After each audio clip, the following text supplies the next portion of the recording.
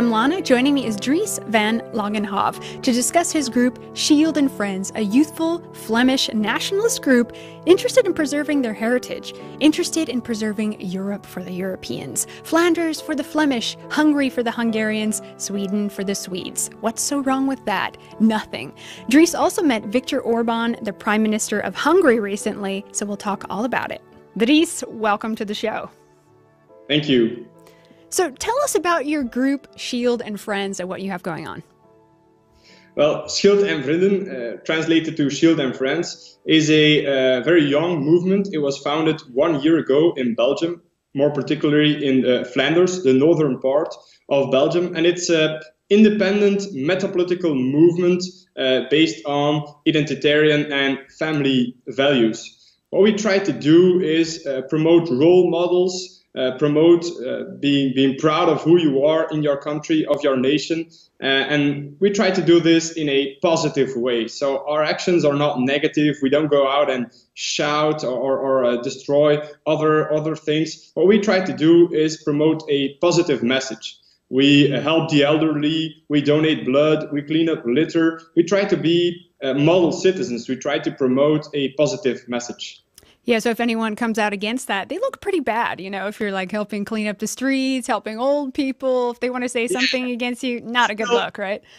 Still, they go against it. Like only 2 days ago in Ghent, one of the most beautiful cities of Flanders, there was a strike by the services that have to collect the litter. So the whole old city center was filled with litter, which was rotting in the streets. The smell was horrible. And some people were suggesting that the military had to clean it up. So what we did with Schild and Vrienden was we said, no, the military is here for our safety and we will clean it up in their place. So we went and cleaned up the litter. And even though we did like a positive thing, people were still saying, well, the leftist people were saying, call the police, they are stealing litter. That's what litter said. Oh, gosh. I don't see how they could win over more people with that kind of attitude, really.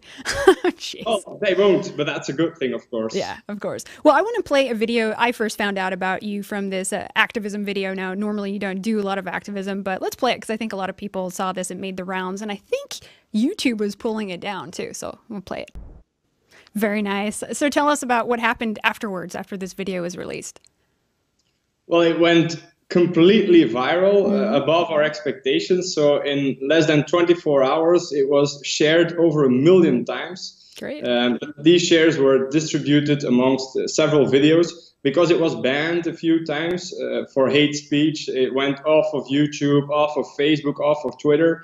But the good thing is that amongst the right-wing community, we know this will happen, so we download it, we spread it on several accounts, and that works because, as I said, it was viewed tens of millions of times around the world, so we inspired a lot of other fellow nationalists, which is, of course, a good thing. Now, you met Viktor Orban, which is pretty huge, so tell us how that happens. Well, you'd have to know a little bit about the Flemish situation. So in Belgium, there's 6 to 7 million Flemish, and there's also a Walloon minority. They speak French, we speak Dutch. There's a lot of political differences between the two language groups, and we have a sort of self-government for the Flemish in Belgium. Now in Romania, there's a very big Hungarian minority, and they are also interested in self-government. So what they did was they invited a Flemish delegation of Schild and Vrienden to come and talk about this self-government in Flanders and to come and talk about the political situation and the cultural decline in the west of Europe. Now, this was at Tusvanyas Festival in, as I said, the Hungarian region in Romania, where there's a huge Hungarian minority. And in this festival, Viktor Orban also gave a very, very strong and good speech, and his entourage invited us to meet him, to talk with him about the situation in the west of Europe, about how fellow nationalists in Europe can work together. That's excellent. I'm going to play a little clip from that. En de Hongaarse premier Orban heeft de Vlaamse actiegroep Schild en Vrienden met open armen ontvangen op een festival in Hongarije. Hij zei dat ze in actie moeten komen, anders zal België er binnen enkele jaren dramatisch anders uitzien. Did Viktor Orban say anything interesting when you guys were alone with him? Did he give you any advice or any input on things? What happened there? He said a lot of interesting things, but the main interesting point, which he said, was something I've been saying for quite a few years as well. And that's that we first, in order to be able to change things, we have to believe and accept that we can change things. Because the big problem in, for example, Flanders, is that a lot of people oppose this uncontrolled massive migration. But the problem is they don't realize that they can actually change it. They've been told by the media, by academics, by leftist politicians, by Marxists, that this massive immigration, this multiculturalism is a fact, that it's just progression, it's just the future and we have to accept it. But we don't. We can and we will and we must change this. And realizing that this change is possible when we look at Italy with Salvini, or when we look at Austria with FPÖ and Kurz, if we look at the Central European, the Visegrad countries, we can see that this change is possible and it is coming. And the first step for us to achieve this change is to believe in it. Absolutely. I agree 100%. Now, I'm actually quite hopeful for a lot of the youths in Europe because I feel that the rebellion is against leftism, is against multiculturalism. Are you seeing a lot of that? Even women revolting against feminism. What are you seeing when you're out there meeting other people in Europe? Well, I'm seeing this changing. The first thing we have to do is promote role models on the conservative right-wing side, because it's very easy, it has been very easy to be left-wing for the past decades, because all the big media personalities, all the singers, they were left-wing, and if they were right-wing, they would just not talk about politics, because they knew that if they talk about right-wing politics, they would be smeared and slandered by the media. But what we are doing right now on the right wing is we're showing that, hey, I'm right wing and you can be too, without being slandered by everyone, without losing your friends as we were told by the media. That's what we have to do. And I can see this changing amongst the youth. Like in Ghent, which is a very big university city in Flanders, I've been elected by thousands of other students into the board of governors of Ghent University. So that's also a very important step. Thousands of students saying we've had enough of this cultural Marxist indoctrination and we want someone who dares to say it, say it where it matters.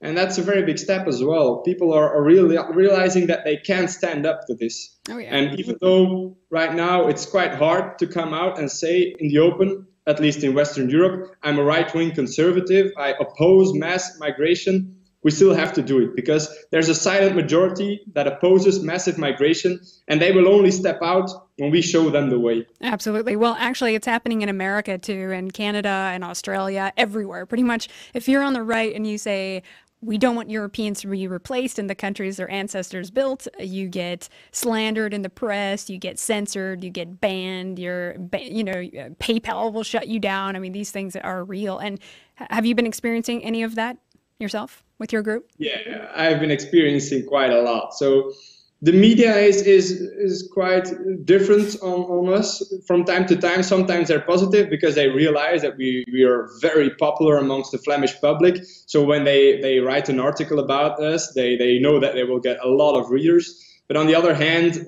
most of the journalists in Belgium and almost all of the big media outlets are left-wing. So they're not going to make any good publicity about us. But other than that, I feel that we are truly changing things. And we see that because the forces that oppose us are doing everything they can to censor us. I've been banned from Facebook multiple times. Our Facebook page has been blocked. Our videos are being removed constantly. We had a crowdfunding campaign a few weeks ago, and we had almost 10,000 euros in 24 hours. And then the crowdfunding was deleted by GoFundMe. So a lot of these things happen constantly, but the left-wing thing, that will make us weaker, but it will only make us stronger. We are growing every day in numbers, and we will not stop before we've achieved what we want. I agree 100%. Now, thinking back to how the borders opened, in your point of view, how did we get here? Who really was instigating opening the borders and bringing in cultural Marxism? I don't know if you've looked that deep into it.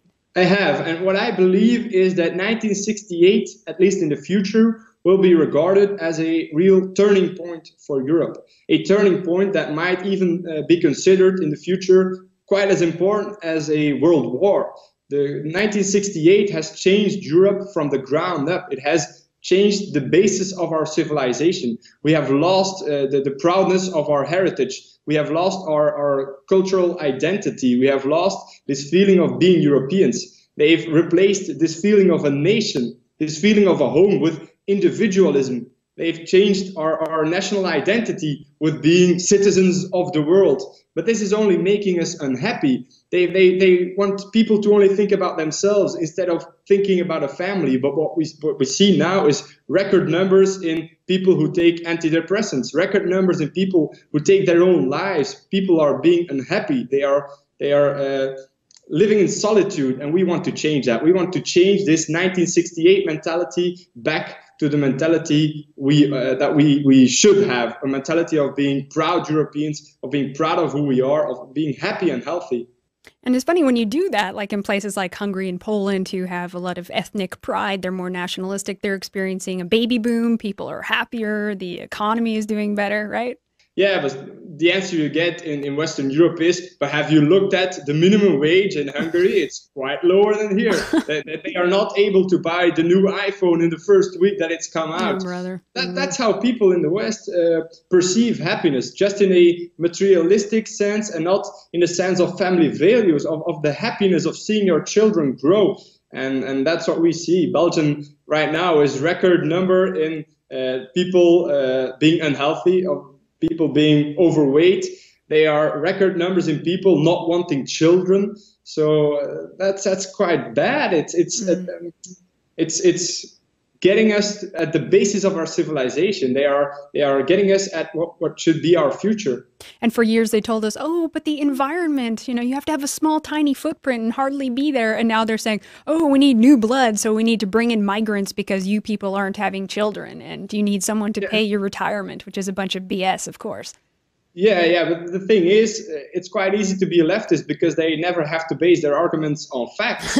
They only base their arguments on feelings. So if you show them evidence that of these migrants, only a small percentage works after tens of years, then they will just say, I'm not looking at this because it's morally superior to invite millions of illegal immigrants than to just look at the facts, at the research of the scientific evidence that this is not working. Multiculturalism is not working. These migrants are not paying our pensions. These migrants are not the new blood we need. So that's it's terrible, but it's changing. People are realizing that we have to look at the facts and not at the feelings. Yeah, exactly. Now, you spent time Central Europe, Eastern Europe. How is it different from Western Europe? Because I've traveled through there too, and they're like different people, different mentality. It's interesting. Yeah, it's very different. You can't really compare them. And what I believe, and I'm talking against my own nation right now, but what I believe is that there's really two different Europes.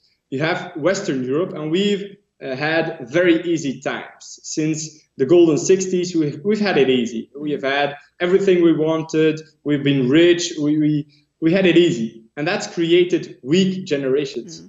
While in Eastern and Central Europe, they've literally lived under communism. They've experienced danger. They've experienced a authoritarian state that controls the minds with real thought police. They've experienced hunger. And these hard times have created strong generations in Central Eastern Europe. And you see the result today, because the generations that are at the power level in Eastern and Central Europe, they are saying no. Hungary is for the Hungarians. Poland is for the Polish. And what we see in the West is our country is for everyone. It's for the whole world to come and take our wealth. Diversity, right? Yeah.